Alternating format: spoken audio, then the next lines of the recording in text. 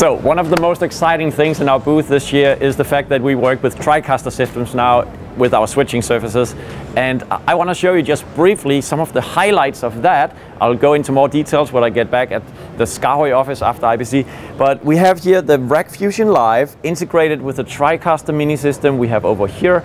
It's also connected with the NewTek NDI camera, so of course we have NDI going into the Tricaster Mini. This panel, the Airfly is also connected to the Tricaster, so these work synchronized. Of course they do, just like you're used to with the ATEM switches. So you'll see, as I use the cut function on the Airfly, for instance, I have both panels working synchronously. Of course, that's kind of natural. And over here on this little screen, I'm sorry for the size, but you know this. If you're a Tricaster fan, you know this by heart. You can see how things, of course, are changing right here.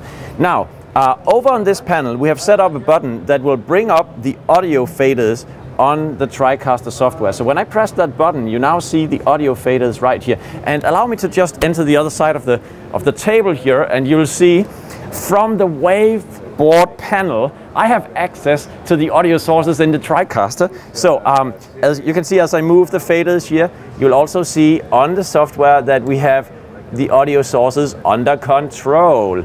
All right, so the waveboard and the Tricaster are friends. And now the final thing I want to highlight is, no, it's not the final thing. I have two things left. Okay, so one of them is, if I go here to the preset mode on the panel, and you see we have the presets right here, I am able to record a preset.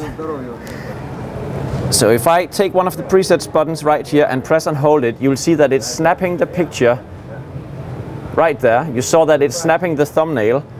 Let me see if we can do something different.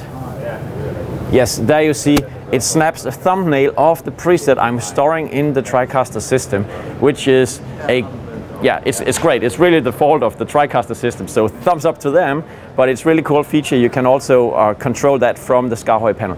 Final thing is that we have tally integration with the Tricaster system, so you'll see those two tally lamps from SKAARHOJ, very popular item, will of course reflect the tally status of the Tricaster system, all by the Ethernet tally link box you see on the other side of the table right here. Again, it's connected over IP to the Tricaster system.